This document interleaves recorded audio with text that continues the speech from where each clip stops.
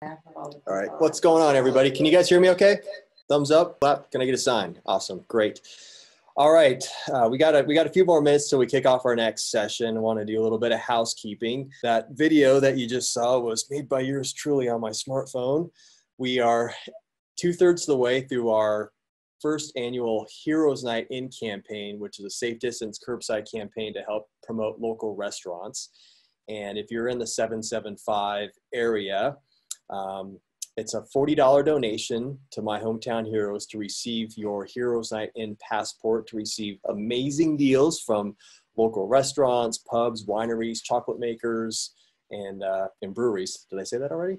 And there's a VIP passport where you get all those discounts, and you also get a stainless steel wine tumbler that was made by our partner and fellow board members company, Granite Supply and Sign Shop.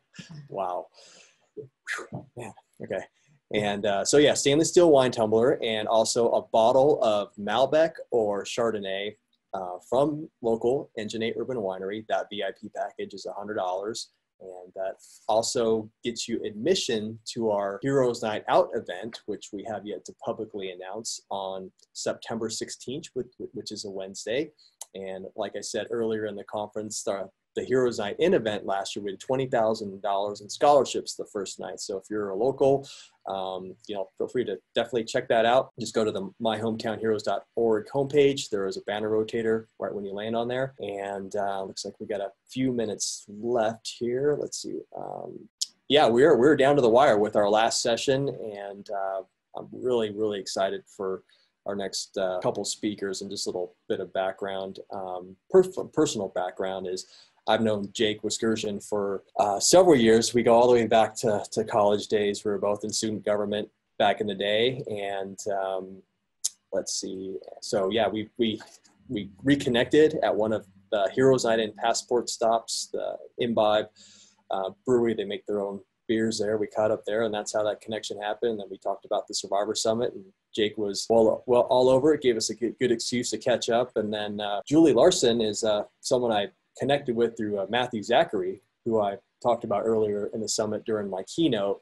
And he was the founder of Stupid Cancer back in 2007. So that's how that connection happened. And we've had a call or two together, and I'm really excited that they're on board. It's going to make for a very powerful session on the power of the unspoken. And let's see, what else do we have? Any other? Oh, we are crafting a post-event survey as we speak. So that's in the works. We put this thing together, in a very short amount of time. And so we want to get your feedback. If you attended 2 sessions, we want to get your feedback, especially if you are a scholarship candidate. And if you've attended the 2 sessions, at least 2 sessions, and fill out the survey, then you're going to be in the pool for a drawing to win an extra $250 in scholarships for the spring semester. We're going to be awarding 2 of those. So make sure, be on the lookout for that email. If not by today, we'll have something prepared for you by tomorrow. And it's been a great, this day has gone really fast for us. Marcia, great job with keeping everything afloat with the Zoom and the audio, and keeping us on track. Want to say thanks to all of our speakers today. You guys were rocking it. Just so much wisdom and gold in the content that you shared, and I definitely can't wait to share this with the world. And our final session coming up here, the power of the unspoken, I think is it blends in very nicely to, I think, from our previous leadership panel, because when we go through something traumatic, and we're trying to get out in the world, trying to find a job, or dealing with people in our environment, I think these are very important things to acknowledge in terms of how we show up in life. And Julie and Jake are going to provide some great content and some great interaction. So on that, do we have anything else to add? Or no, I'll just do the raffle and make those introductions. I don't see anybody join the call, so I think we can probably go. Okay. You want to turn yours down, or should? Okay. Can you guys hear me okay? Give me a thumbs up. I've been using Danny's speaker all day, so I apologize for that. Okay, so I'm here to do a couple things. One of them is give swag away. Danny wrote this book. I haven't read it all yet, so I can't even show the cliff notes. He's got these arm things. What are they called? Arm sleeves. Arm sleeves. And my favorite is this bandana. Danny and I went on a 21-mile trail run on Sunday. I would dip this whenever I saw a stream, put it on my head. It was awesome. So we're going to send this to somebody who's been on the call all day. It was a random drawing. A squared, Anthony Antello, it's yours. So expect a care package in the mail. Thanks for being with us all day today. Hope you've gotten as much out of this as I know I have. I think it's been a pretty cool experience for me. Being part of the planning team has been pretty awesome, and Lord knows where this is going to go from here, because I think we created a great, great monster. So we end it, as Danny mentioned, he's already done the intros. So I can either bypass my part or I can read what they put together. So I think I'll do that because I like airtime. It's about me for the moment. But this is a very special workshop, and I think it's one where it's going to foster a lot of interactivity. So if you have comments, put them in the chat. If you have questions, put them in the chat. If you want to share verbally, we'll even look at possibly doing that towards the end of the session, but it's an opportunity for all of us to grow. And if we want to share, if our way of growing is to share verbally or through chat, let's create that opportunity. But I'm going to start with ladies first. She also has an easier name. It's like Pete Parker. It's perfect. Julie Larson. Julie is a licensed clinical social worker who has spent her career working in oncology supportive care. She has a vibrant private practice, working primarily with individuals under the age of 40 years. That rules me out. Facing an unexpected medical diagnosis. Julie is a frequent speaker and educator to both survivor and professional audiences on the impact of serious illness at a young age, living fully after a cancer diagnosis, and resilience. Julie's clinical work has led her to be a trusted advisor to many advocate organizations. She has been featured in various publications, including Coping Magazine, Cure, Self Magazine, Crazy Sexy Cancer, Survival Guide, and many wellness and survivor blogs. So Julie, welcome. And before we get to you, introduce Jake. Jake Wiskerchen co-owns and operates Zephyr Wellness, which is a local outpatient counseling agency in Northern Nevada. He also hosts Noggin Notes, a mental health podcast, and serves in many other volunteer roles around the community, which include Walk the Talk America, which is a nonprofit suicide prevention organization that aims to bring together the communities of firearms and mental health. He's also the board chair for Pinecrest Academy of Northern Nevada, which is a local charter school, and is a columnist for Reno Dads. Julie and Jake, welcome, and take it away. Thank you. Thanks for having us. Thanks, Pete. Yeah, thank you all for having us here. And it sounds like this has been a big day. So how honored we are to kind of wrap this up and let everybody share and have a voice in this last hour and a half. So I think I can speak for Jake, and Jake, I'll let you speak too, that we certainly believe in the power of the mute button for the quality of the sound, right? That helps keep it, but in no way let that silence you for the next hour. And if there is something that you want to talk about, and one of the things that Jake and I say really resonates for you or triggers something within you, we hope that you unmute yourself and speak up and interrupt and join in the conversation, and or put a question or a comment in the chat room, because we're really hoping that this is more of a dynamic conversation among all of us. And to that end, I'm just going to go ahead and say that if you are willing to turn on your video, I sure would love to see your face. So I would love to have us be a full room here. So if you're willing to do that, welcome and join us. Yeah, I echo everything that Julie just said. So I don't have to repeat it. That's it. I just echo everything she said. Right. I'm just kidding. I will add that we do absolutely thrive on participation. So as much fun as it may be for us to just sit up here and be professors, spewing knowledge into the empty waiting vessels, which is the audience, that's not enjoyable. So we have some prepared questions to warm this up a little bit, kick it off. And from there, as Julie mentioned, if something particularly piques your interest or intrigues you, ask it. And nothing's really off the table at this point. I think we're both pretty competent in handling all sorts of things. And even if you want to get personal, we can do that too, and make it as comfortable as possible for everybody. So Jake, how should we begin? I think that when this was presented to us, the understanding was that as adolescent and young adult survivors, you are walking through life with a lot to do, right? A lot on your plate, a lot to accomplish, a lot you want to focus on. And at the same time, there's all this emotion and sometimes the mental game that kind of gets in our way from time to time. And so that's kind of what we were here to kind of just talk about, is how do we navigate this path? How do we move forward? So Jake, how would you begin? Thanks. It's almost like we chatted about this 2 days ago, and that was a great layup for me. My bailiwick when I do counseling is based on emotional functioning. I pull from a variety of different, what we would call therapeutic modalities in our field. I try to integrate as much as possible, but what really supports the entire philosophy is our emotional functioning. And I'm not going to do the full-blown lesson here. You can hear that either on the Zephyr Wellness YouTube channel, just look up emotional functioning, or on the podcast, and I can put that in the chat later. But the idea is that our brain does lots of stuff, but essentially what we're concerned with in counseling and psychotherapy when people are going through tough times is thinking, which is in the frontal lobe, and feeling, which is in the, like, back here, the middle to rear section of your brain.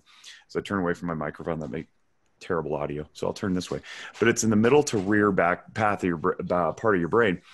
And they don't operate simultaneously. When you're thinking, when you're in logic, reason, what we would call executive functioning, feeling or emotion is drastically diminished. So it's not that it turns off altogether, but it's down. Similarly, the opposite happens. If you're in a high emotional state, thinking, cognition, rational analysis diminishes. So the example I always use is when you're in a big knockdown, drag out, screamo argument, rarely does reason apply. And it's simply because the wrong part of your brain is working. So if you can get through the emotion, you can apply a little bit more logic, and then you can move forward well in life. So we want to identify the emotions, we want to name them, we want to claim them, and we want to apply them to what we're experiencing in life, because they all have what's called an adaptive function, meaning they teach us how to adapt to what the environment is telling us. So if a mountain lion jumps out in front of you, you should have a fear response to that, and then that fear response is telling you to do something. So similarly with all our other emotions, we want to know what they're telling us, and then reasonably, logically work through them to a conclusion. I always try to teach that as the foundation for when we move forward, so that when questions come up or people are struggling with stuff, I can reach back and point to that and say, hey, what are you feeling, and what do you think it's telling you to do? And that helps us bring a little bit more clarity and control to our responses to life. So it goes with illness, with distress of all kinds, trauma, trials and tribulations, and even happy events. We want to know what the emotion is telling us, so that we can embrace life fully, tolerate the curve of emotion, and then move on. We don't want to live in it or be stuck in it. We definitely don't want to react out of it, because that's when we often do impulsive things we later regret. Jake, I'm going to bounce off of you a little bit. Did I just hear you say we want to understand it and gather information from that feeling? Because I'm sitting here as a therapist, and I know you are too, and I'm just going to kind of open this up for everybody else to just kind of take a peek into what this is like. I feel in my practice, I love the way you said there's thinking and feeling. There's thinking, feeling, and there's also your body. I'm going to add that right. body there. Physiology. Our body Yep. is big, right? Mm-hmm. And thinking, feeling, body. And one of the things I challenge when I speak and when I am sitting with my clients is, how do you know? Can you step back for a second and just kind of take a moment and think, do you know how stress shows up for you? Like when we say that word stress, and it's very vague, right? Like, I'm stressed, I'm totally stressed out, or I'm like really upset, distressed. How does that show up? What does that look like? And I think that might be the step one, or the foundation of self-awareness. And I've noticed, and Jake, I don't know about you, but as I've been in my practice longer, I guess I see that there are those clients who sit with me who tend to notice their thinking first. I think. And everything that they say to me on the couch, or, that makes it sound like I'm Freud with a couch, but like there is a couch here. But everything they say to me is, I think this, if my sister just would do this, I think that. If my doctor would tell me this, I think that. If this would just happen, I think, and it's all this narrative in their head. And when I say, as a therapist, well, how does that make you feel? Yeah. That's what we do. Right. How does that make you feel? It's very hard for them to name that feeling. They're thinkers, right? And yet they are having feelings. And so my work there is to figure out when that waterfall of thoughts is happening, how can you begin to recognize and name it and claim it? You said that, the feeling that's happening for you. Then alternatively, I have other people who are in my office who are feeling all the emotion, right? There's tears, there's sadness, they're confused, they're lost, they're irritable, they're scared, they're uncertain. And when I say to them, tell me a little bit more about what's behind that feeling for you, or what are you thinking about? That's really hard for them to grab. In fact, I just had a client today and I was saying, she was talking to me about feeling sad. And I said, well, when you're feeling sad, what are you thinking about? And she's like, I don't know. And I said, well, can I have you watch that? Can I have you just kind of fly on the wall, pay attention to what's happening in your head?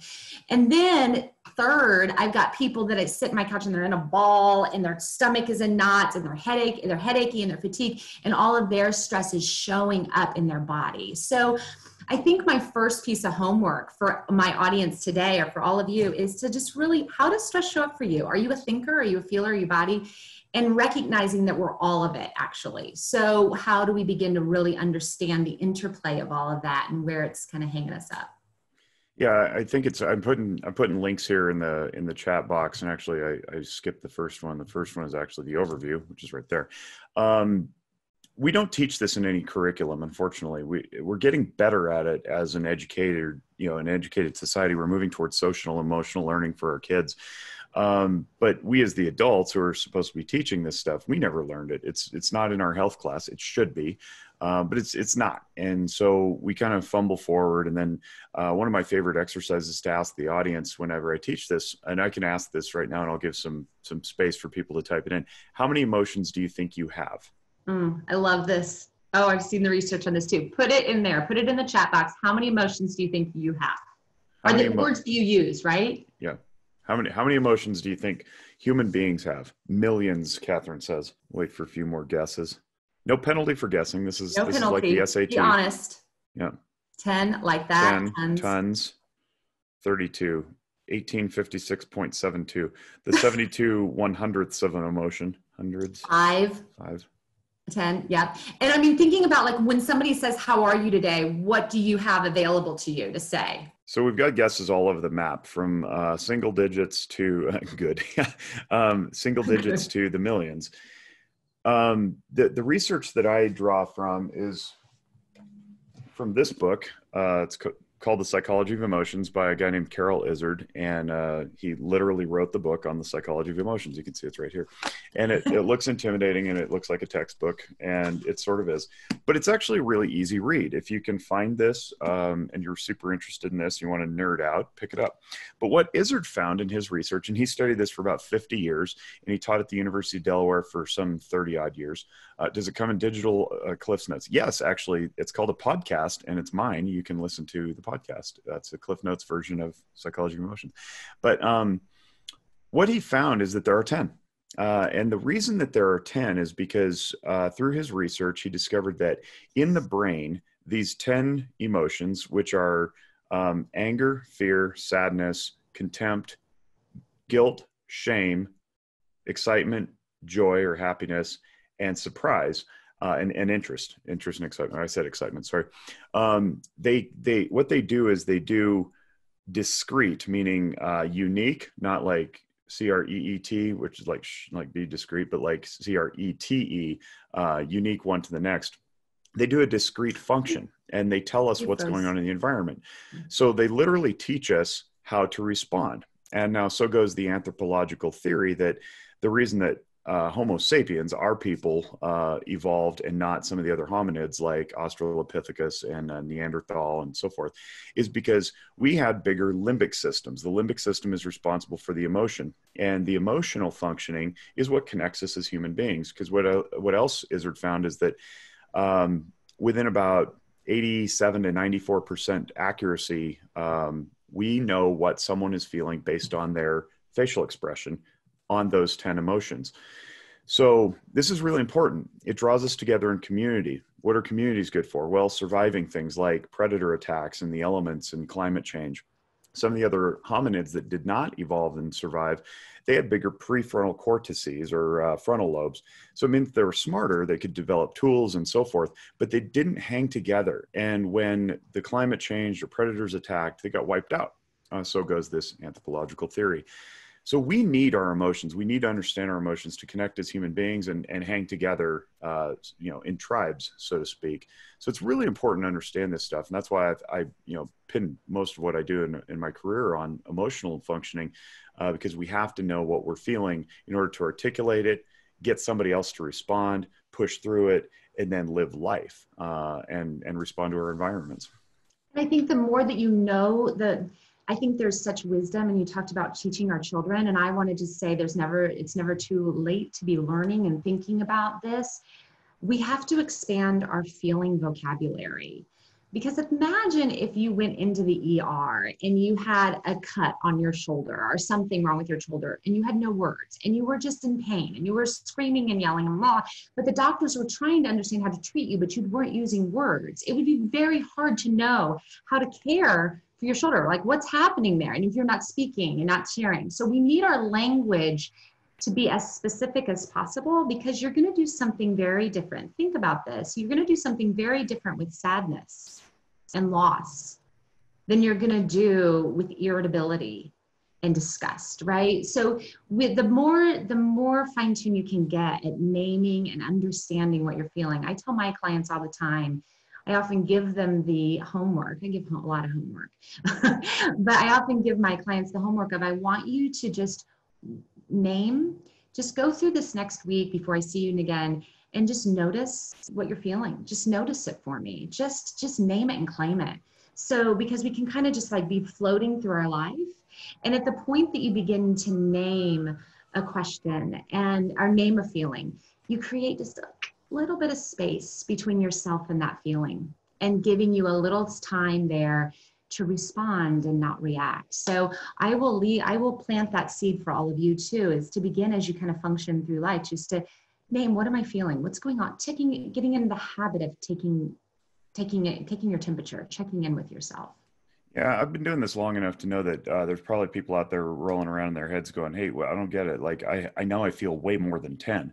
And something else that Izzard discussed, and Izzard is just one person who studies this stuff. There's lots of people who study this stuff. And some of them have said there's 7 emotions. Some say that there's more or less. But essentially what Izzard's work produced was the idea that anything that's not on that list, and those are all on a continuum too, and we have different words for, things like sadness. You can have disappointment, that's a little tiny bit of sadness, all the way up to anguish, which is extreme sadness. So we have different words and synonyms for those things. But if you look on there, you see what's missing, things like that we commonly refer to as emotions, like I feel overwhelmed, I feel anxiety, I feel depressed, jealousy is not on there. Love is not on there. And the reason for this is that they're either hybrids of emotion or hybrids of emotion and thought. So if you have a hybrid of emotion and thought, your experience will be different, because thoughts are something we can control, and they vary based on the environment. So if you say, I'm overwhelmed, my overwhelmed might be a combination of fear that I can't tackle whatever task is overwhelming me. It could be an initial shame that I'm not going to be able to perform it. It could be disappointment, that I didn't do it, mixed with the interpretation of what it is that's overwhelming me and why it's overwhelming me. It's going to be different than Julie's experience, than Danny's experience, and Pete's experience. So we don't want to use generic blanket terms like anxiety and distress and so forth, because it doesn't create the precise connection that we need in order to get validated. Of those 10, everybody can identify with those 10. They're not imprecise. So when we get into like the clinical realm, we say, hey, what's bothering you? Say, I just feel frustrated. Like, well, what is frustrated? Some people put it on the anger continuum. Some people put it on the sadness continuum. Literal definition, and this is why words matter. Literal definition of frustrated is to be blocked, or thwarted, if you will. So if I'm driving down the road, my path is frustrated by a do not enter sign, and I have to take a detour. What I'm getting is actually an experience of sadness because I had an expectation that was not being met. My expectation is I'm going to go straight down the road, not have to make a bunch of turns.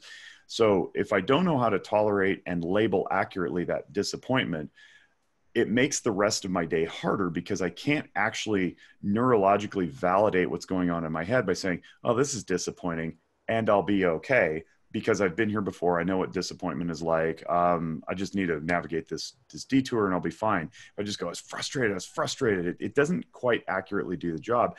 And then we get through the detour, we get to our place of, destination, wherever, and we just sit there and go, oh, I'm so frustrated. That traffic. It's because I didn't validate accurately what it was I was feeling. So that's why this is super important. That's why some of those words you might think of as feelings are missing. So you said the word tolerate, and I'm just kind of want to bounce over here to one of the questions that we have, and in a way to kind of see if any of this resonates for you. And I'm hoping that it does. And if there are things that you want us to focus on that where we're not going, I really would love for you to hear that. So I'm going to ask this question. It's out there, and we can kind of take turns. You just said the word tolerate, which makes me think of this. I feel stress a lot. The news can be paralyzing to read some days. When I think about job opportunities, it seems pretty hopeless. And I just need to get better at grounding myself so I don't spiral. But I have no idea what that means. I don't want to feel like this.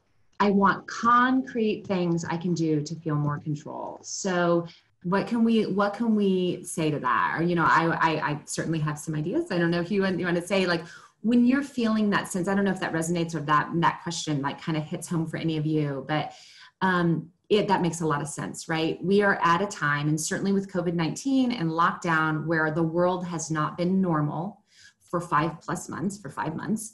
And on top of that, I don't know where all of you are in your cancer journey, but if you are in treatment or if you are post-treatment, that changes you. I mean, 100% a cancer diagnosis changes you. And it takes time to understand how. And so depending on how far out you are, you're probably in the journey of figuring out, hey, what am I grieving and what is not the same for me at all? And what am I missing? And what am I feeling it's not fair and really mourning? And what am I working hard to understand about where I stand today and where I want to go? And in the midst of that, I've got scans, I've got side effects that I might still feel, I've got twinges that trigger fear and worry and uncertainty. And how do I just function through the day to day? So, I don't know if you want to start with grounding, and then I can pick it up and go with you too, but I think that it's really important to know some just basics of what do you do when your head gets spinny, or what do you do when you feel the intensity of an emotion that kind of hijacks your day, perhaps unexpectedly or totally expectedly if you're leading up to a scan. What is it that you have available to you to kind of stay in the game, tolerate, and move forward calmly? I think our approaches to grounding are going to be a little bit different. I'm going to break it down by emotional functioning, and so maybe I'll have you go first with some of the traditional grounding techniques, and then I'll go with the more logical dismantling chain analysis approach, if that works. I'm happy to go first. So when I think of grounding, and I think this is like a pillar of self-care, is that, again, I'm going to go back to mind, body. I'm going to go back to thinking and feeling. And I'm going to connect that feeling not only to emotion, but to your physicality. And grounding to me very literally means getting in your present. And if you think about it, anxiety, uncertainty, fear, worry, all of those feelings, typically our head is bouncing way forward into a perceived future, right? We're planning, we're worrying, we're concerned, We're uncertain about where something's going to go. We're living in our future. Now, sometimes when we're feeling sadness and grief and regret, shame, all of those things, we can be kind of living way back here in the past, kind of second guessing. What did I do that caused this? Maybe I should have done this more. I ought to have done this. Or what if I hadn't done this? You know, that's past. And in doing both of those things, you are squeezing out the present. So your entire head is either flashing forward or dwelling in the past, and we are losing your present. And I say to survivors all the time, and I so hope that you hear this from me today, cancer has taken way too much from you. Do not let it take your present. So when you feel that spin and when you feel that worry and that fear and that uncertainty, I don't know where I'm going to go, I want you to use that as an anchor to, okay, there it is. I feel it. I recognize it. And that's my reminder to get back in my present, to get back in my right now. How do you do that? So what are the techniques? What are those concrete tools you're asking for? I tell people all the time, use your 5 senses. Your body lives only in the present. Your head lives all over the place, but your body lives in the present. So get connected to your body, and you've got 5 senses to help you. You've got your hearing. So listen, can you name things that you hear in this right now? What do you see? Take inventory. What are you looking at? What do you smell? What do you feel? Meaning the temperature of the air, your feet on the ground. I was working with a guy once, who had a lot of anxiety and concern. And he often would meet that anxiety when he was at work. And I said, listen, his name was Jake. Listen, Jake, when you feel that, I want you to just sit. I want you to put your hands on your thighs. And I want you to put your hands on your thighs, squeeze your thighs. I want you to rock your feet between your toes and your heels. And he looked at me like I was a little crazy. And I said, nobody's going to need to know. You don't need to write a poster about this. You don't need to announce that you're doing it, but I want you to get in your body and feel your present. And he came back to me and he said, you know, I did that and it really did help me get out of my spin. So use your 5 senses to get yourself grounded in your present and see if that can help you. Breathing and breath, that's traditional. You hear people talk about your breath all the time, but where do you feel your breath? So really think about that. I feel my breath in different times at different based on how I'm feeling. If I'm feeling really irritable and anxious, I tend to feel my breath in my gut, like I feel the rise and the fall of my diaphragm. If I'm feeling sad and heavy, I tend to feel my breath in my exhale at my nostrils. So I want you to kind of just pay close attention to where am I feeling that breath and really focus. When we think, I'll say one more thing, and then I will turn this over and let you take this and have Jake add more to that. When we think of grounding ourselves in our present, tuning into your senses and getting kind of in your here and your now, you want to think of your attention. I use the metaphor of a flashlight. So if the flashlight of your attention is shining on the what if, right? What if my scan comes back and it shows recurrence? What if it shows progression? What if I can't get a job? What if I have to live in my parents' basement for the rest of my days? What if I can't pay for this? What if I can't do rent? What if I can't, what if? If your flashlight of your attention is all on that story, I want you to really think about turning that flashlight to your body. I want you to feel the floor on your feet. Can you feel the seat that you're sitting in? Can you feel the energy in your hands? So just turning that flashlight of your attention somewhere else so that it gives your brain a bit of a break or balances it. Hopefully that helps, or hopefully that gives you something to hold on to. I want to pause for a second and get feedback from people. What's this doing for you? Feel free to unmute yourself. Yeah, Danny. If I may say so myself, get the echo out of here. All right. Can you guys hear me okay? Okay. Yeah, I mean, I just want to start out with the 10 different emotions, Jake, that you listed here from the psychology of emotions. I think when we're going through cancer and through all the different drugs and sleepless nights and the steroids, I think is, going through that ringer as a patient, we experience all those things at various degrees. Speaking from personal experience, having a racquetball removed from my head, having massive seizure complications, and then being put on extremely high doses of steroids for an entire year. I was in the deepest levels of sadness. I was in the highest levels of bliss through that entire year. It was just a crazy roller coaster. And, when when we're going, we all have various time periods where we're going through treatment, but when we get into that, we're adjusting to a new normal. We're adjusting to a new way of life and living. And when we can learn to adapt to that new normal, then we have a little more control over our schedule, because, we have a regimented, daily or weekly agendas. You got to take shots, in your stomach or, your thigh, 6-hour doses of medications and everything. But then that just becomes part of your routine. And once you start building, you can build resilience around there, because you'll begin to find pockets of time where your mind might idle, and, figuring out what you can do that puts you in a more meditative state, such as maybe reading a book or going for a walk or a jog. And to your guys' point about centering yourself through treatment, and even after treatment, for me, my drug of choice in remission was endurance sports.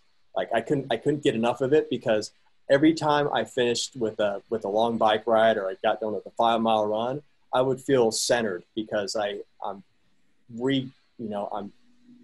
recoagulating my mind and body into one, and taking myself out of thoughts and scenarios that are only in my head, but they're not real.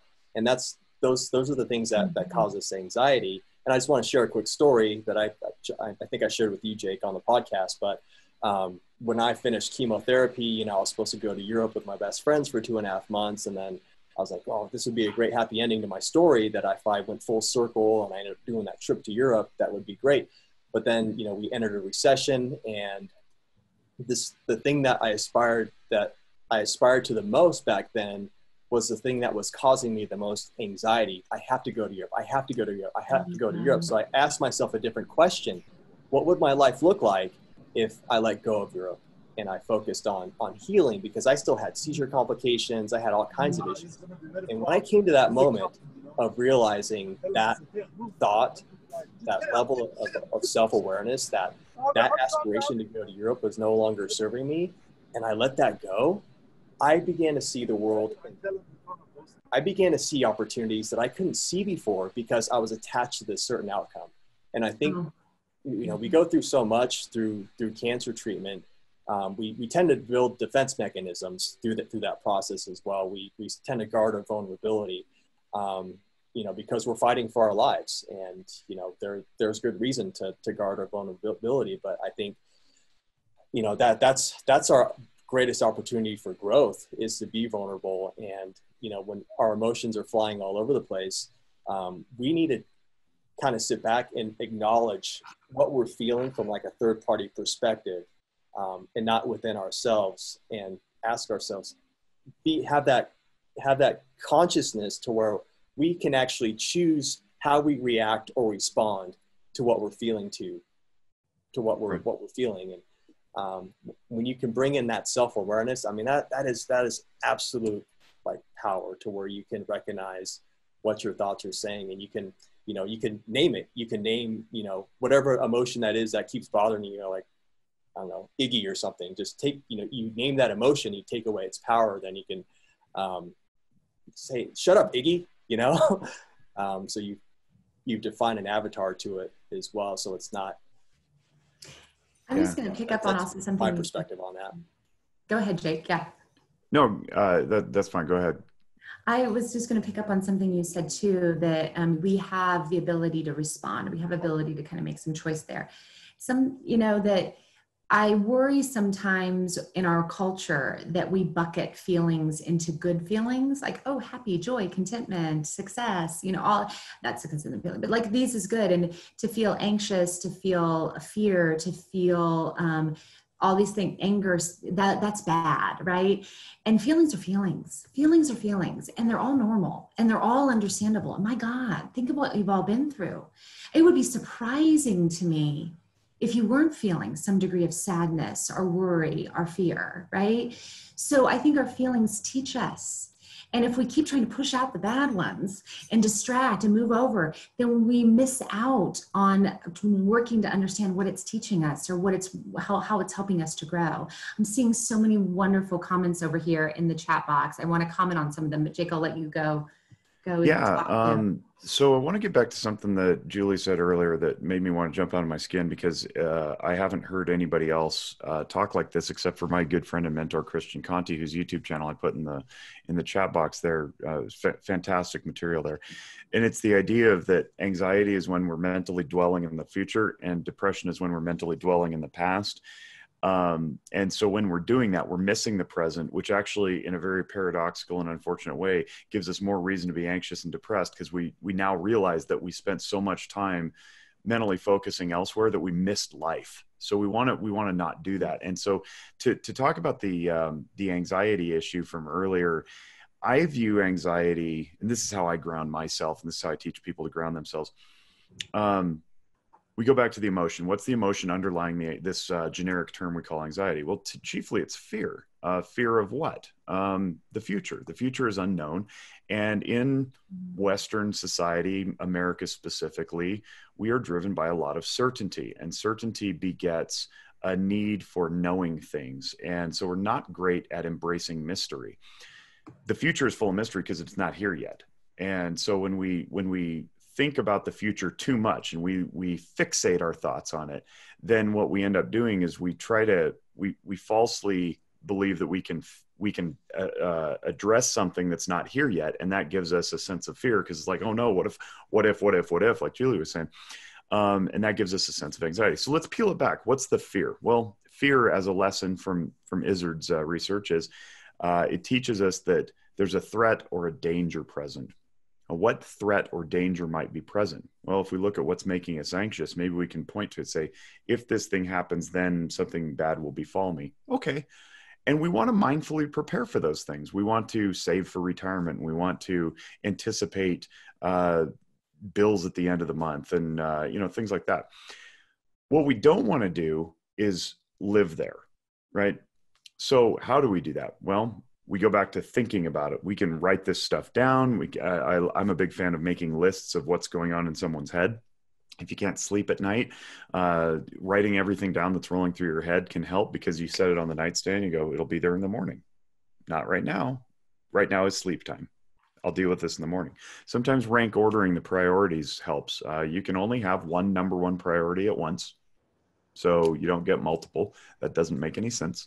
And that helps to shake things out. Well, what really matters? Well, what really, really matters? And then we can rank order these. And that helps us get some actual control over what's making us anxious.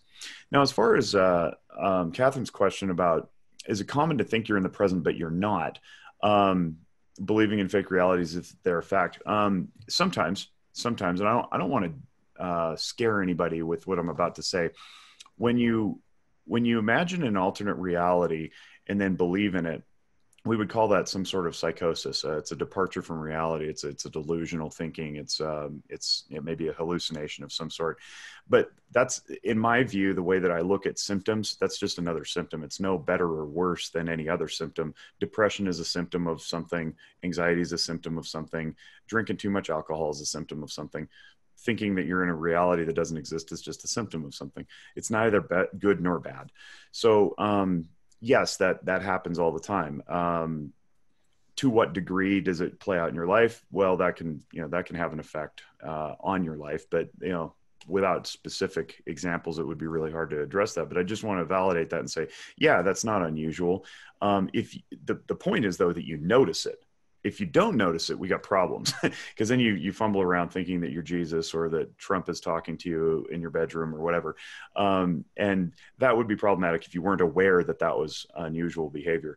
But you're aware of it. When you're aware of it, you can start taking steps to get control of it. Catherine, go ahead. Catherine, would you be willing to share a little bit more? Would you be open to unmuting and telling us a little bit more about what that means for you? Maybe not, but I just thought I would invite you to kind of, because others in the group might feel the same way. And I wonder if your words might kind of be something that other people feel just as much as you do. If not, that's okay. And feel free to shout at us too if we're not. Interrupt if that, yeah, go ahead. Okay. So, go ahead, Jake. So Jen points out, she says, I find when I'm scared and anxious, focusing on how I can be helpful of service or of service to someone else helps calm me and bring me back to my center. Absolutely. Being other-centered is very critical to recovery of anything, really, because it takes you out of your own mind. Depression works the same way.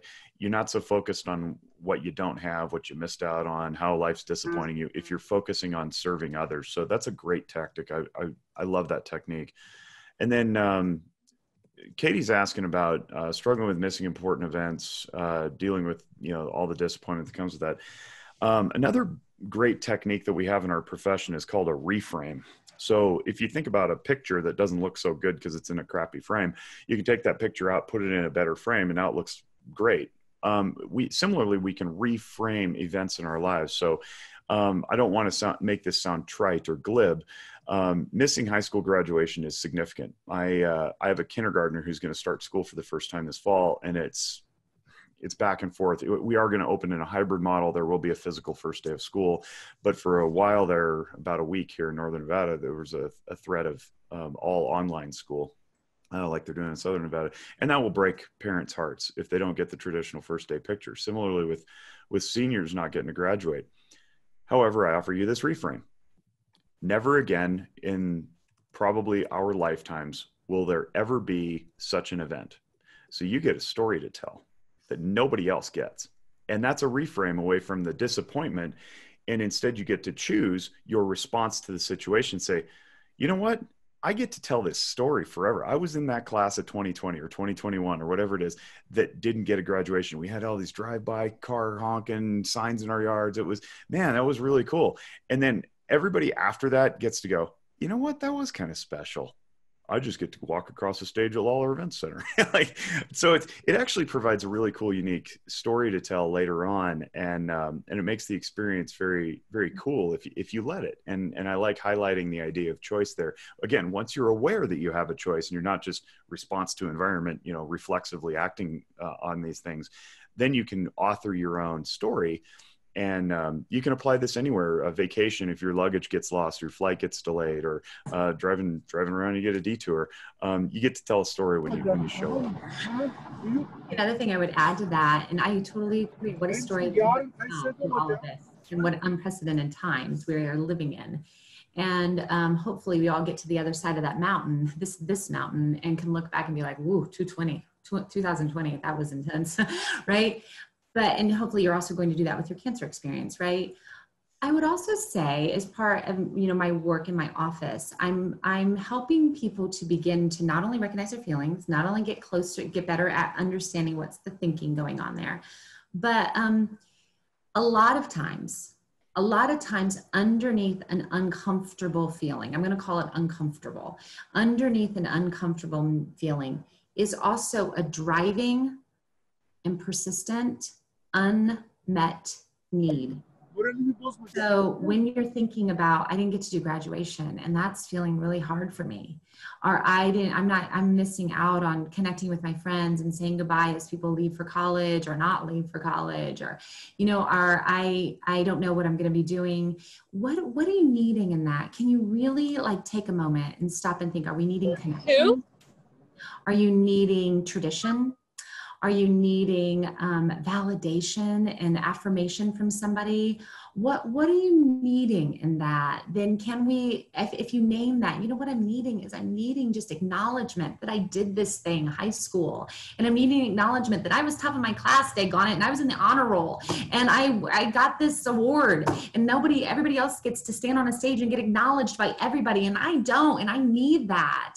So if you can think about that feeling that you're having, what maybe unmet need is in there? Maybe it's connection. Everybody else got a party around a punch bowl and I didn't get that, so how do you find that? And can we meet those needs in some other ways? And so that's one thing. The other thing I've been saying to people about pandemic life, and this is in general, but I've been saying it a lot more as I've been working with people through this. And right now, I think everyone is living in a lockdown fatigue state, right? This is monotonous and dull and boring and hard to continue to tolerate. But can you also bucket your thoughts? And what I mean by that is, okay, that thought is a past thought. That thought is a present thought. That thought thought is a future thought. Like, what are we going to do? That's a future thought. That's a future thought. Just bucket it, bucket it, bucket it.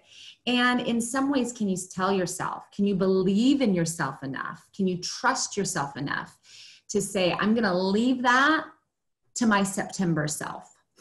I'm going to leave that to my future self. Today is August 5th, Wednesday. That is not what I'm dealing to deal with today. I hear you thought, I get it, that I got to figure out what I'm going to do in the fall, and I'm going to leave that to my fall self. So there is some wisdom to the way that as a human, we are sophisticated and we plan and we prepare. But I think we can also get super spinny in that too. And sometimes we can trust in the efficacy of our future self. I love that. I love the idea of delaying that and having faith in one's own self to overcome it. You're brushing up against a concept that I like to teach: the difference between self-esteem and self-efficacy. Self-esteem is how we feel, and self-efficacy are the permanent things that often generate how we feel. So if I have good high self-esteem, it can come from something permanent, like a good performance or a job well done or acquisition of knowledge, or something like that. That would be my self-efficacy. Similarly, I can have bad self-efficacy too. If I've made mistakes and I keep focusing on them, that'll give me bad self-esteem. But more often than not, our self-esteem arises from things like a fancy company shirt or a sweet hairdo or a crappy beard that I can't grow. And those things are temporary and fleeting. My shirt will eventually get holes in it and I'll throw it away. My car will die. My home might collapse or something. I don't want to anchor my identity, and certainly not my belief in self, on things that are temporary. So if you have good self-efficacy, you have a reason to believe that the future self will deal with problems in an adequate and comprehensive and competent way, so that you don't need to worry about it right now. You can delay what Julie's talking about. I want to take a swing at a couple of these in the question box here and do my best to try to wrap them all into one. The idea that Sarah mentioned about being taboo, or the stigma of asking somebody who's having a good mental health day. Part of what I really want to accomplish at the end of my career, whenever that may be, is to normalize the conversation in such a way that we don't have a hiccup about it. We can ask, hey, how's your anxiety doing? I know you've been struggling lately with worry. The same calm, nonchalant way that we ask, hey, how'd that ACL repair go? I know that you had your knee worked on. Like, we should be able to have that. I would like for people to be posting selfies on Instagram of, waiting in the lobby of Zephyr Wellness, like, I'm getting my anxiety treatment on, and I would love that. It normalizes everything so that we can walk together, supporting each other in peace. So my invitation to y'all who are listening, if you want to fight that battle, you'll be normal about it, and then demonstrate to others how normal it is for you. And then that'll be an invitation to others to go, oh, well, that wasn't weird. I talked to Sarah and she wasn't weird about it. So I guess I don't have to be weird either. And then you'll be amazed at the ripple effect that causes. The impact of treatments going on for years and years, and then living scan to scan. I cut those, and it's really hard to be in the present moment. That requires a lot of, again, faith that you're going to handle it well, non-attachment to the outcome, like I'm going to be okay no matter what. And it requires a belief in self that we discussed, simultaneous to knowing that you've been here before. So while those emotions that I listed are all temporary, just like every emotional experience, there's a beginning, a middle, and an end to all the emotions. Getting through the middle is the hard part. Think of it like a wave. Okay, at the top of the wave where you crest is where you lose control. We don't have any control over whether or not we feel something. We have control over how much and how long we feel it with our thinking. So if you notice this and you're okay with losing control for a moment and going, oh, I've been scared before, I can be scared again, and the world's not going to spin off its axis, then the next time you feel that fear, even if it's a different amplitude of fear than the little one you had before or as a child or whatever, your brain will know, I've been here before, this is just a bigger one, I will get through on the other side. And that'll help you from, maybe riding the roller coaster of emotion throughout life. You go, I've been here before, I know this is okay. And you won't have to stuff it down, ignore it, bottle it up, pretend it doesn't exist, rationalize it away. And you can live fully in the moment, experiencing all those emotions the way that they're supposed to be experienced. I'll also say with late term and long effects, that's very real, and especially depending on when you've had your diagnosis, right? How have these treatments affected my body over time? What should I be on the lookout for? Who will I call? What is that? How would that be? I have a couple of clients who had cancer as teenagers and wrestle with that today, right? Like when will this show up for me again? And I think the more, I always tell people, the more you educate yourself and the more you understand where your risk factors lie, the treatments that you've had, the amount of radiation that you've had, where is that gonna, what are the potential risk factors? Educate yourself, have that very open dialogue. Hopefully all of you, I think it's more and more a standard of care that you're walking out of your treatment with a survivorship long-term care plan. But that should include, because you, as a young survivor, your medical care is going to be handled by many different doctors along the way, right? You're young. And so you're going to grow up and you're going to leave this doctor, you're going to maybe move, you're going to do all these things. And so you have to take that sense of ownership of, hey, what happened to my body at this age? What treatments, what drugs went through my system? And bleomycin can have an effect on my lungs over time. Adriamycin can have an effect on my heart over time. You know, so how do I pay attention to that? What am I looking for? And how do I continue to educate the doctors? I think it's also something, you know, that we talk about going for follow-up scans, like it's just like that, like stress or like coping, you know, it's a vague word, follow-up scan. But there's legitimacy in really talking through with your medical team about when I come for my follow-up. What are you looking for? What are you watching for? What are you looking for that could change? What are the things that would alarm you? So that you kind of understand what's the doctor getting out of this appointment and how will I kind of better understand and get that ground. The more information you have, often the more control you will feel. Go ahead.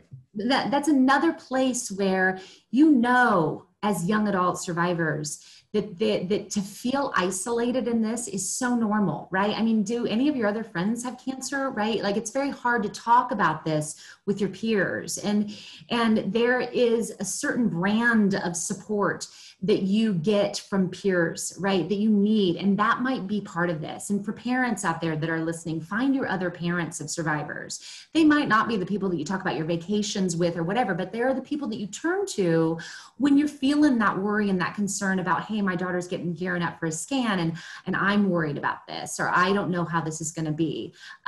So find your peer support. That's an important resource for you as you walk through this journey.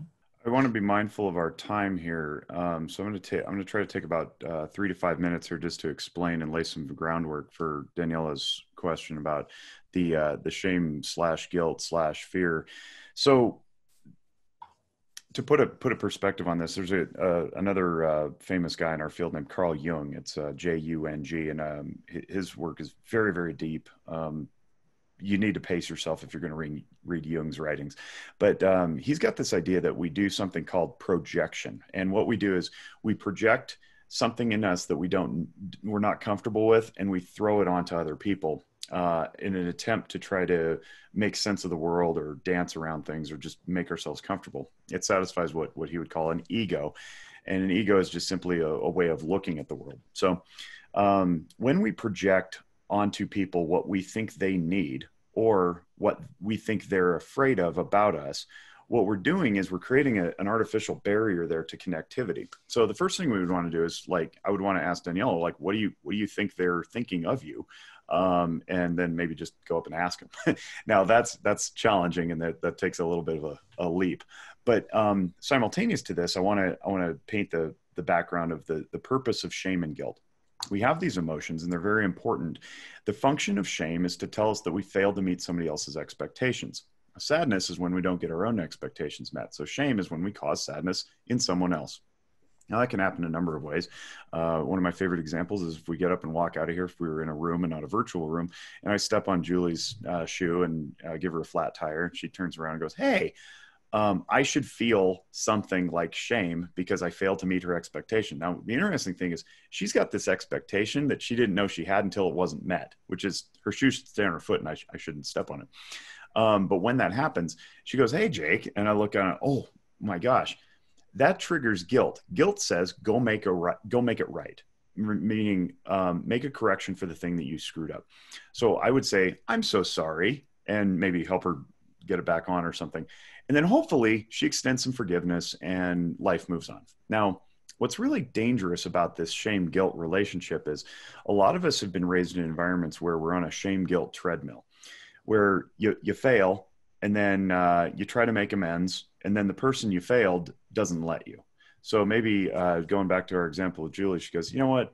My ankle really hurts. Buy me a Coke and we'll call it good. Okay, so I buy her a Coke and we sip the refreshing goodness of a Coca-Cola. And then at the end of that, she burps and says, you know what? My ankle still really hurts and so does my heel. How about some pizza? Well, now I'm suddenly chasing Julie to hopefully win her forgiveness. And at some point I have to evaluate whether or not this relationship is worthwhile. This has important evolutionary and societal impact. Let me go back like 40,000 years to when we were all cavemen and ladies.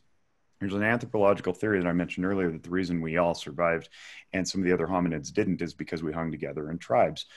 The way that we do that is through our emotional functioning. Shame has a very important purpose in our life to say that you failed to meet some of these expectations. And the reason that it's important to go make atonement for that through our guilt feeling is so that we don't get kicked out of the tribe. If it's my job to go hunt down meat for dinner and I say, I'm going to go get a gazelle, I'll be back later, fellas. And then several hours go by and I return empty handed and the sun is setting, the tribe's going to look at me and go, hey, Jake, we need to eat. Hopefully that shame triggers guilt. And I go, all right, I'll go find a rabbit or something. Because if I get kicked out of the tribe, I will die. I need the tribe to survive. So we don't want to eliminate shame and guilt, but we don't want irrational shame and guilt either. So it's important to notice where these shame and guilt feelings come from.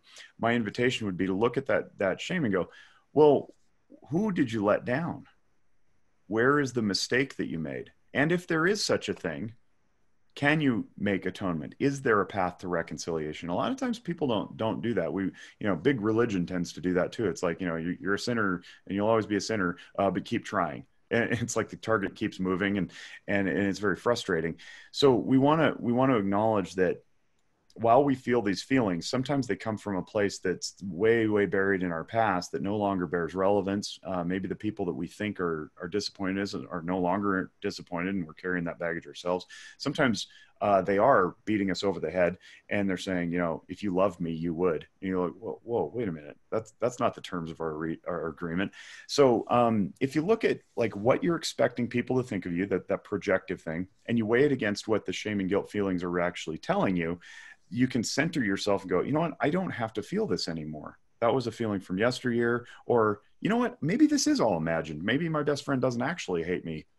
Or maybe I could go ask him and really find that out and settle it down. So that's how I encourage people to overcome these thoughts and the feelings is check and see if they're actually real. And if they are, see if there's a path to atonement or making things right. And then take it step by step if there is or isn't. It's almost like a flow chart. And hopefully you gain control. And I threw in the 5 basic human needs as a little bit of a template there. If Julie was talking about what need is being met, and you're like, well, I don't know what my needs are.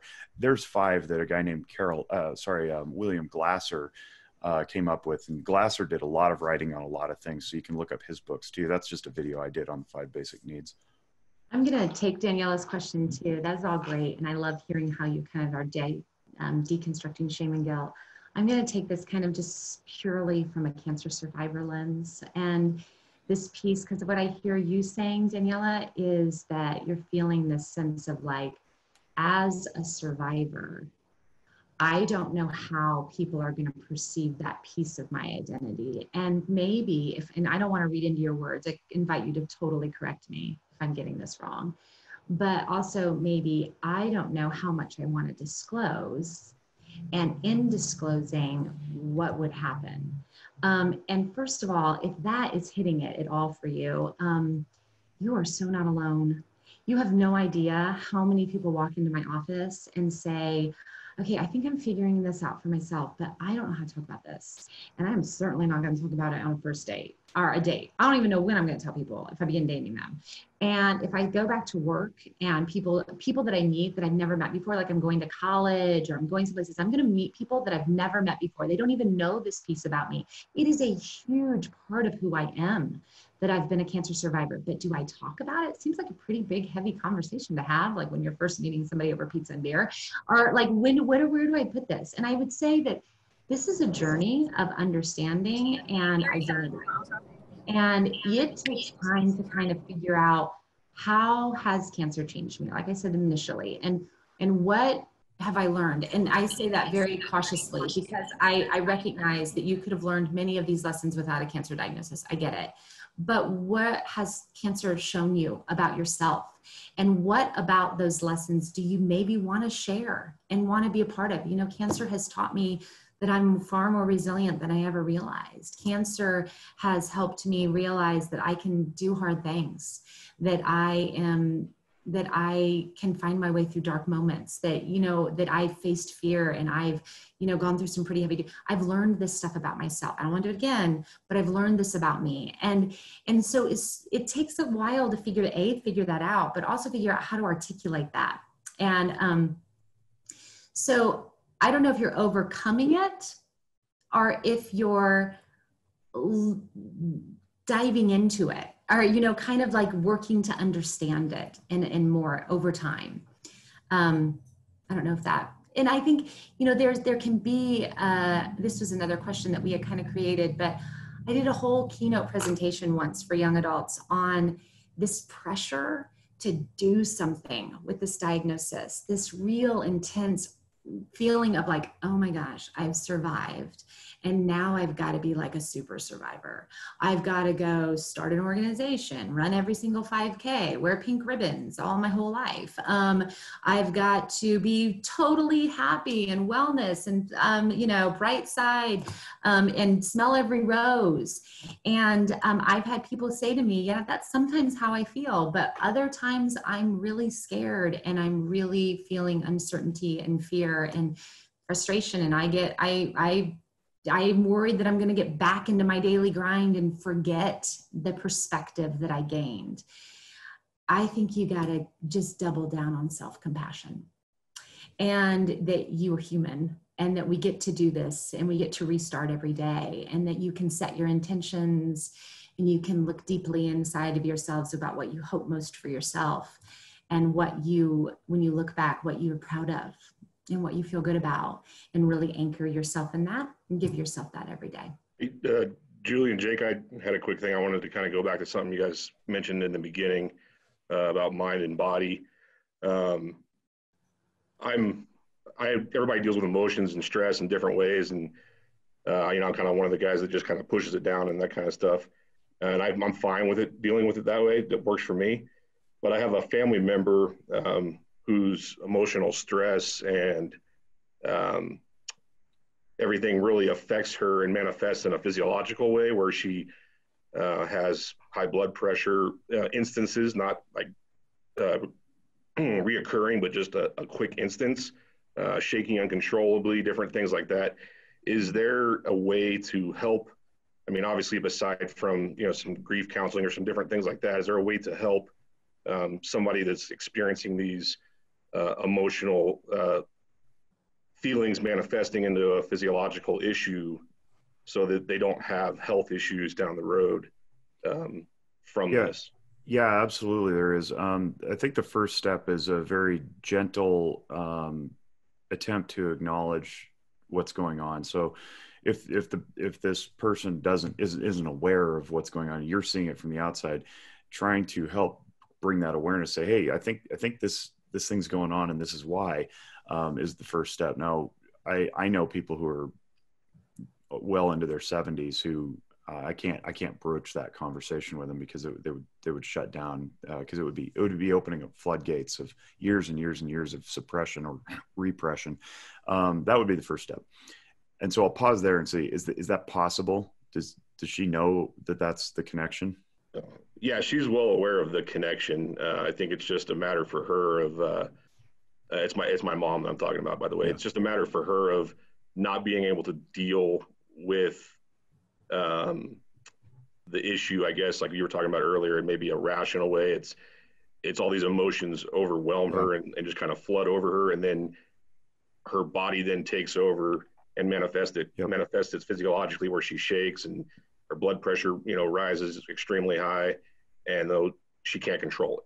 Yeah, and she can't get out of her own head to control it in a way that would make rational sense, like you said earlier. Yeah, for sure. And I want to check with the group. I'm just going to keep going. You guys feel free to dip out if you need to. I know we planned for 1:30, but I'll keep rolling if you guys want to. I'm good till 1:55. I got an appointment at 2, but all right, Danny's giving a thumbs up.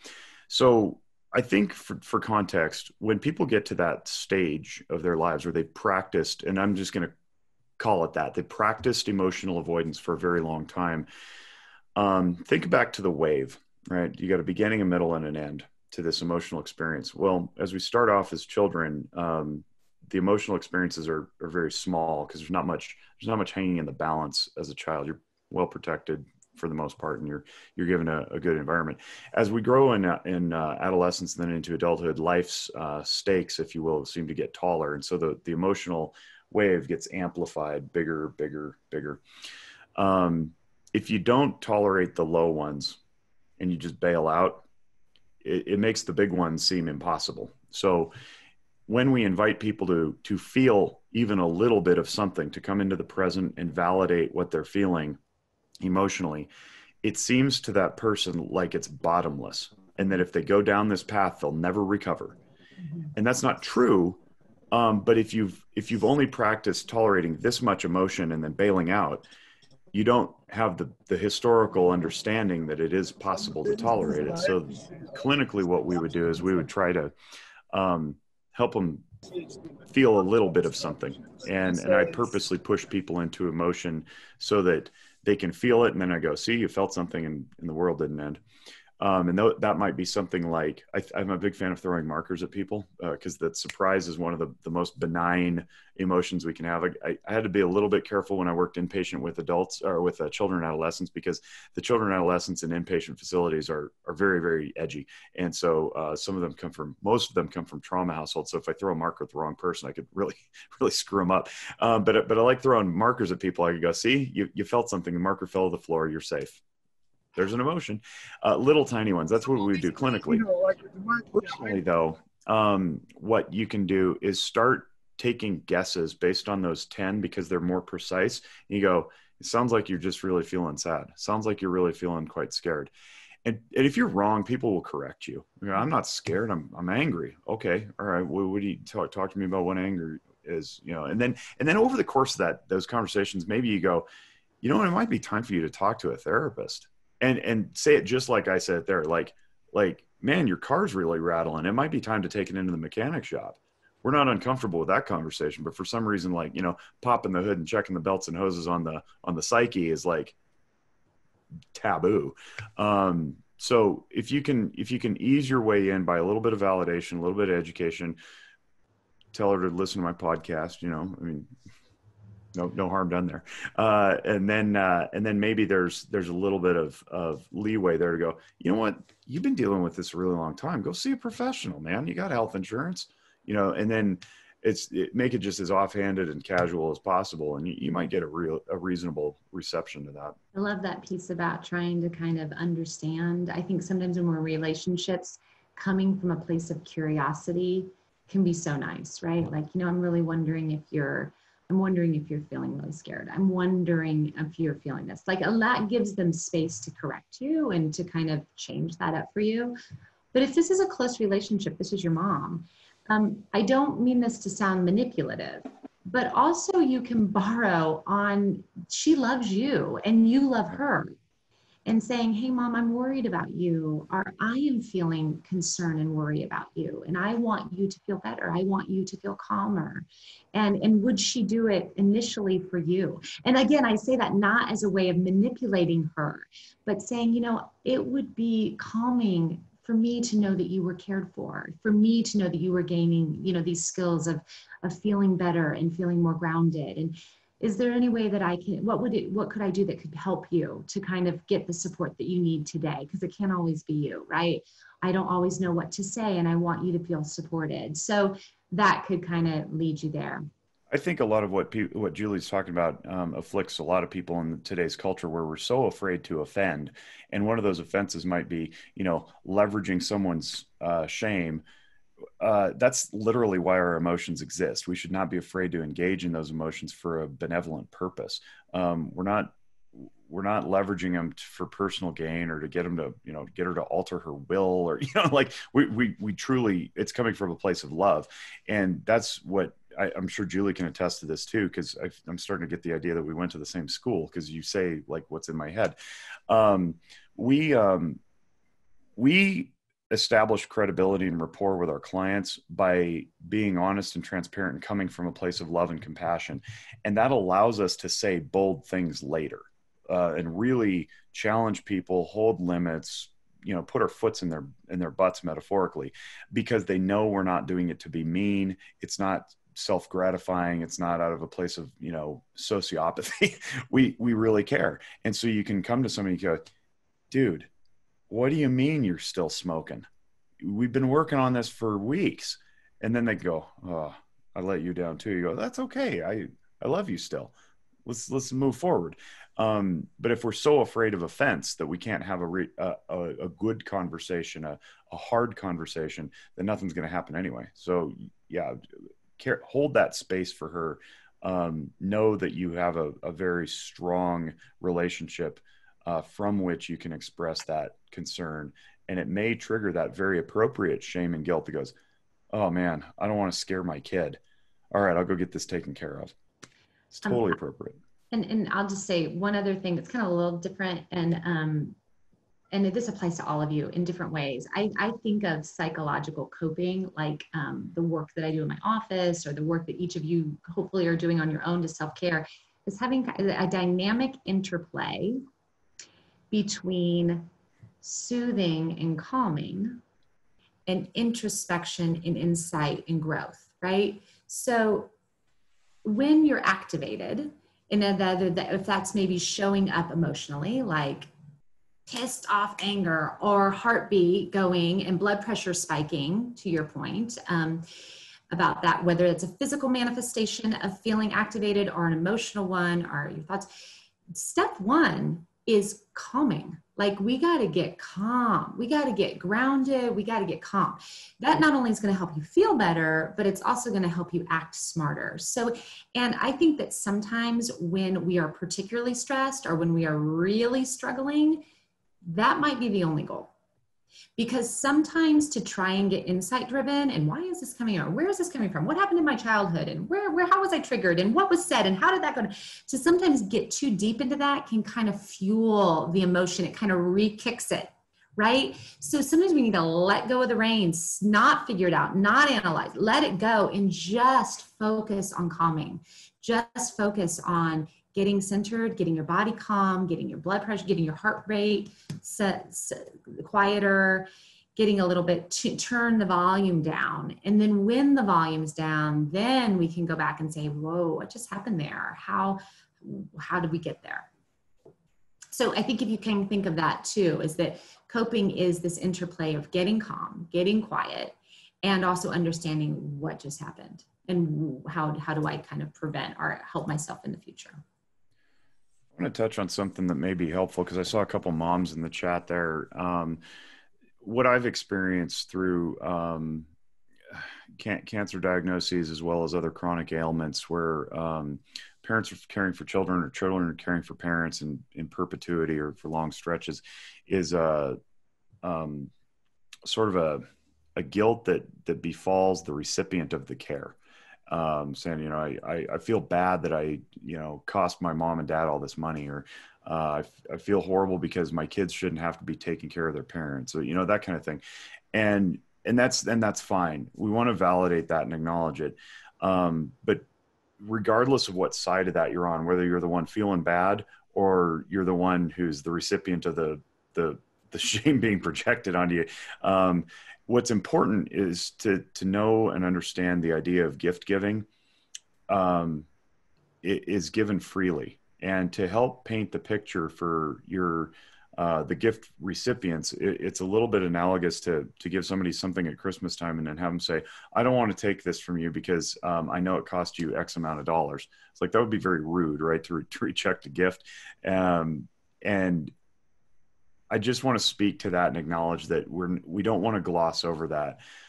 Similarly, the flip side of that coin is there can be resentment, right? There can be resentment that this disease costs so many resources over time. And again, I'd go back to faith and understanding and belief in oneself, and the idea that resources and provision tend to come and go, anyway. This just happened to be one avenue through which they flowed. And if you got a history that says, you know what, I've always kind of sort of been here, maybe through thin and flush, not always flush, more thin.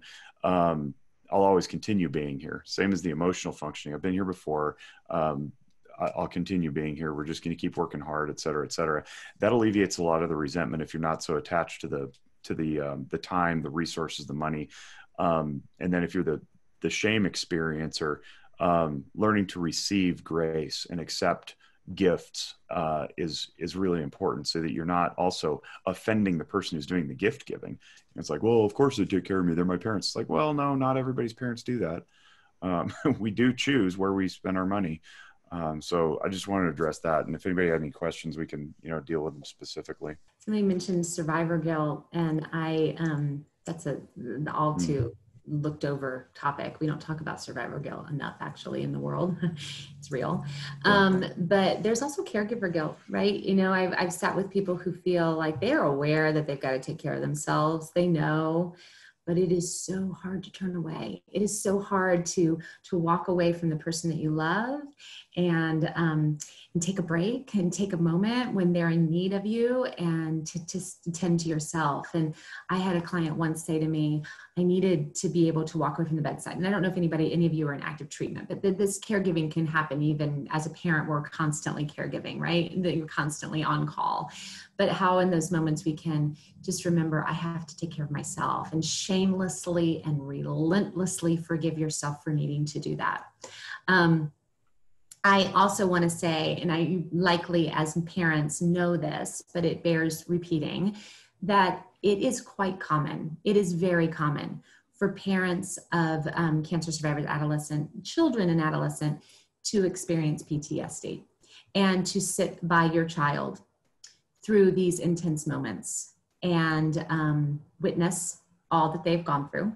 And they're your baby, and to feel after this experience PTSD. And so I just want to name that, because if there are moments anticipating a scan or whatever where you feel particularly anxious, that's a trigger.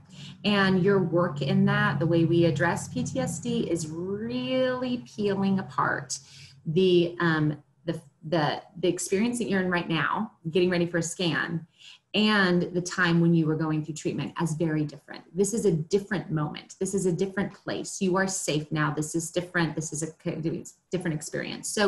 So just naming that for you, because sometimes in naming something that you're experiencing, it also can take some air out of it a little bit and help you to feel like, oh yeah, that's why this feels as intense as it does. Sometimes I've encountered people where the very letters PTSD trigger a defense response simply because of the occupation that they work, where it's like, I can't be diagnosed with PTSD. I'll lose my job, or I'll lose whatever. I happen to work in the firearms world, trying to bridge the gap between mental health and firearms. PTSD is one of those things that gets floated out as like a weapon to what, threaten people with, and say, oh, don't you dare go to the counselor, you former Marine, because they're going to diagnose you with PTSD and you're going to lose your gun rights. And that couldn't be further from the truth.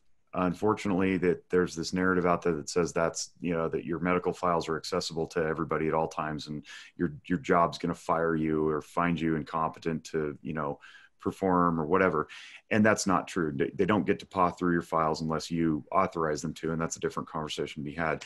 But the simple fact is that we still have to bill insurance to get reimbursed by and large, unless you want to pay cash out of pocket. And insurance in our field requires a diagnosis. We are, to my knowledge and understanding, the only branch of the medical profession that doesn't do well care checks throughout the year. Dentistry does it, optometry does it, pediatrics does it, everybody does it but us. And that's a problem with the insurance system, where we can't do just a maintenance check 2 or 3 times a year. So unfortunately, you do have to have a diagnosis, and that diagnosis does go somewhere. And if you're really concerned about your occupation, that's a conversation to be had with your local provider about, hey, who's going to see this file and what's it mean? but we have to get an accurate diagnosis of you in order to form an accurate treatment plan, because that's the only way to get to recovery. I can't diagnose somebody with depression when they actually have post-traumatic stress disorder, because the treatment would be very different, and it would be disingenuous, and it would possibly cause even more harm if we're hitting the wrong target. So just know that going forward, if somebody's triggered by like PTSD, I can't have PTSD. It's like, no, actually you do hit all the criteria, and this is how we recover from it, not this other way that's being, slightly disingenuous and skirting fact simply to avoid some bad optics. That's part of the stigma of our profession, and I'm fighting it on a daily basis, loudly and publicly as often as I can. But until we get there, it's a thing, and I wanted to call that elephant in the room too. I think that right now we are in this beautiful period where mental health is getting a lot of attention. Yeah, right? For sure. And well-being is. And I like to say that your mental health is not simply the absence of mental illness. Yep. It's not the absence of anxiety and depression. It is both the absence of that and the presence of resilience and coping and these skills of self-care. So going to therapy for me, and of course I'm biased because I'm a therapist, but going to therapy for me is going to the mental gym. We're going to go to the mental gym and we're going to talk about, what is it like to get used to tolerating this feeling so that it can live in the background while you focus on what's in front of you, so that you get better able to do that. So that I'm trained as a social worker. I'm a private practitioner right now. I've had private practice for over 15 years, but my training is social work. And sometimes people ask me, how do I find a therapist, or how do you do this? There are many ways to find a therapist. You can certainly talk to your primary care physician. You can get referrals through medical providers that you already have. You can look at your insurance board. You can do all of those things. You can look at Psychology Today, Therapist Finder with a zip code. You can ask a friend. You can do all of these things. But really what you want to look for is a fit. It's a relationship. When I am sitting in my office with people, we are in a relationship. And they mostly want to feel understood. And am I getting them? Am I hearing you? Am I getting you? Am I understanding what you're trying to lay out there for me? And so if you go forward with finding this relationship in your life, what are you looking for? What would you find in that? Jake, I don't know what your training was, but social work training is different than, than a psychologist or psychiatrist. Psychiatrist is medical, psychologist is medical school, but a different branch. Social work is, we're trained in a strength-based perspective. So yes, I have to do all that diagnostic criteria, and I will, but my lens through which all of my education came was, what is working within you? What is functioning? And we're going to grab that. I'm going to put up a mirror and shine it back on you. We're going to strengthen that, and we're going to help you fine tune what else. Because I say to people all the time, you're sitting in front of me. Something got you there. How'd you get there? So something's at work. Let's figure out what that is and kind of keep crafting around that. Yeah, and don't be too scared if it doesn't click right away. Give the clinician a shot and tell them what's not working, so they have a chance to meet you where you are. We like hearing that kind of stuff. Mental health and physical therapy. I think we're getting close to our time, so I want to just kind of say that if there's anything else that you guys really want to throw out in the chat, please do so. I would second what Jake said about, if you're in therapy and something's not working, tell them. Your therapist shouldn't be offended by that. It's a relationship, right? So I have people tell me all the time, I don't get this. I'm like, well, good. Let's talk more about that. What does that mean to you? Yeah. So Jake and Julie, this is fantastic information. Thank you so much again for your time. I know we have only a couple minutes left here, but is there anything that, for our participants here today, what would be the best way for them to maybe reach out to you if they have any other questions or something along those lines?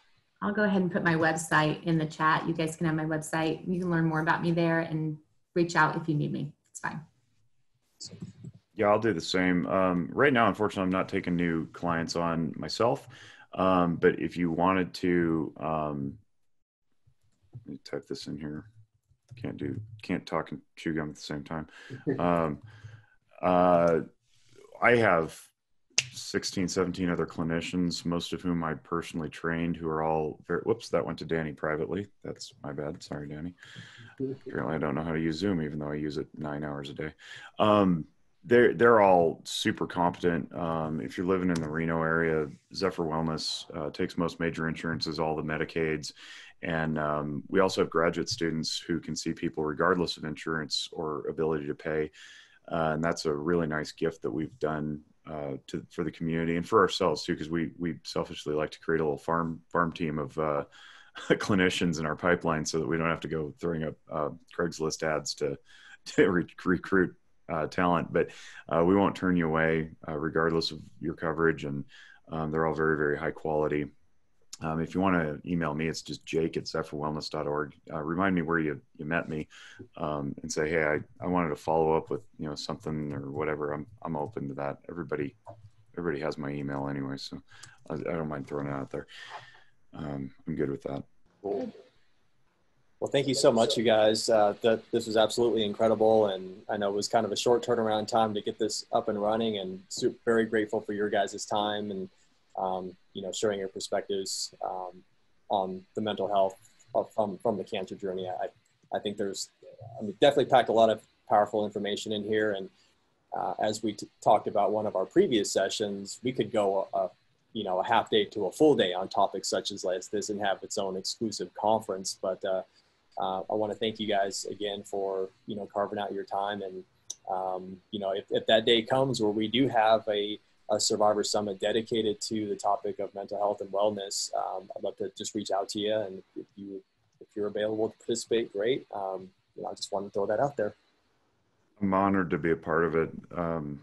I say this frequently on any format that I get to speak. I say this stuff doesn't do any good locked up in my head, so we might as well share it.